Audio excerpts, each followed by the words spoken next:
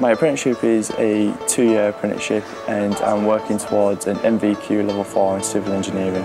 I'm really happy working for the council at the moment because I feel like what I'm doing as part of my job role, I'm making a difference to Cumbria, I'm making a difference to the county, I'm making a difference to the people that live here, which is really important. Sometimes you're doing something at work and then you go out on your way home on the road and you'll see the change that you made and you can see the difference it's making to someone else's life.